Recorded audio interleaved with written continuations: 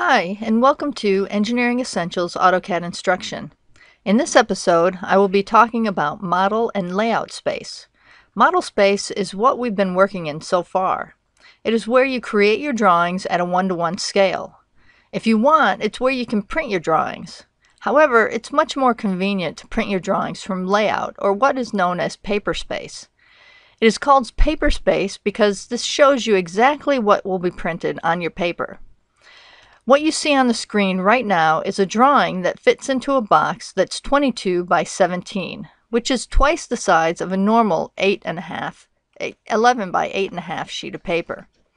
Therefore, when you print this drawing, we will need to print it at half scale. Let's enter layout space and take a look around. Let me point out some of the features, starting from the outside. There's a dashed line that goes all the way around. This is your printable space. The size of this printable space changes based on the printer. Inside this dashed border is a solid border. This is your viewport. This viewport lets you see into model space. And you can see inside this viewport border is your model space, the drawing that you created. Now, AutoCAD allows you to create different viewports. You can have multiple viewports. We're just going to stick with the one for this demonstration. All right, so before we print a drawing, you usually want to insert a title block. So we'll do that by going to the block panel here and select the insert command. And I've already created a title block, so I'll browse and find that. I'll open it, go OK, and I'm having trouble fitting it where I want to, so I'm going to zoom out a little bit, pan it, and get it right in my printable area, and then zoom all.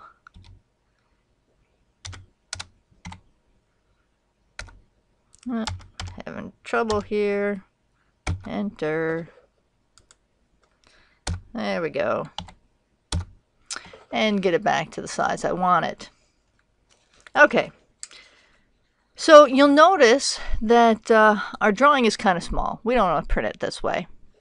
So before we start fooling around with the sizes and getting it to correct scale, I want to make my viewport border a little bigger so we kind of get it out of the way.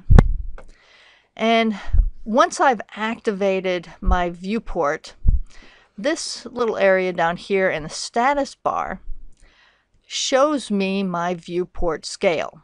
So it tells me the scale that I'm viewing everything in my model space at. Right now it's like a nonsense scale. Let's change that scale to 1:1. So now everything that I'm looking at is going to be printed out at a 1:1 scale. Obviously this is too big, right? We don't want to print it out at that. We know that we need to print this out at a half scale. So let's go ahead and change that to 1:2. All right, that's better, but it's off center. So we need to center this.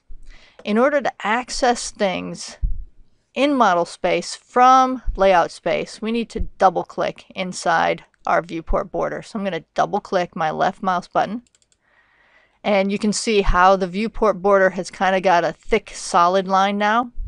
Now I can pan everything in my model space and get that centered. If I needed to, I could go back into model space and kind of put my drawing closer together and get it better. But for now, we're good enough. And to re-enter layout space, I just need to go outside my viewport border and double click again. So I'll do that, and you can see my viewport border has gone back to a thin line, and I would be ready to print. Now personally, I like to turn off or hide my viewport border because I think it's kind of ugly to print with the viewport border, but I will leave that for another time. So that's basically layout space. So the important things are the printable area, the viewport border, its scale, getting access to model space from layout space. So I hope this was helpful, and I will see you in the next episode.